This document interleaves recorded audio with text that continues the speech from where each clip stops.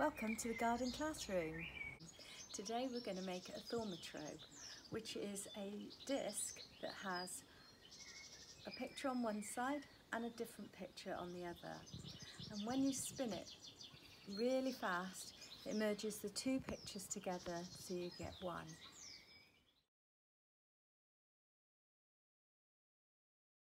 Today you will need some paper, scissors, a pencil, colouring pens or crayons, a ruler, some string, something to make holes, and you can make holes with a pencil or the scissors, and some lined paper and a stencil to cut your circle out with.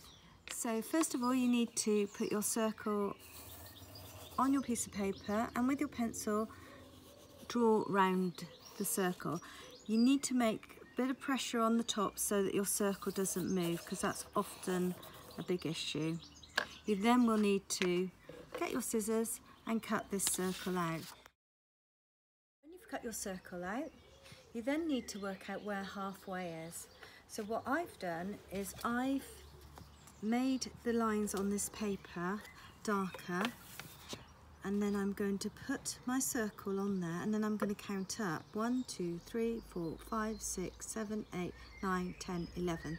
There's 11 lines, so it means that 5½ space, 5½ lines, and I will get to the middle. 1, 2, 3, 4, 5½ and so the centre is going to be there, and the same on the other side. 1, 2, 3, 4, 5, get to the half point, and eventually that is where your holes are going to be. So when you've positioned your halfway points for where your holes are going to be, you then we're going to draw your picture, and today we're going to do the picture of the fish in the fishbowl. We're going to start this by drawing the first side of our picture, which is going to be the fishbowl.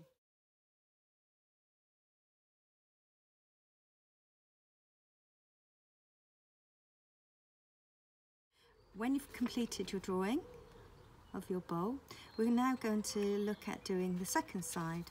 It's really important that you turn the picture away from you to be able to draw the fish.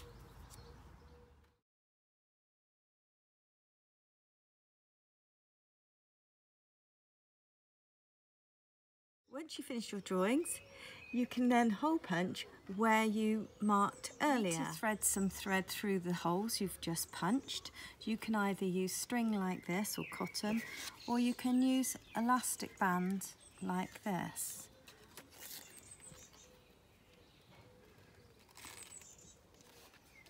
Now your Thaumatrope is complete. All you need to do is spin it.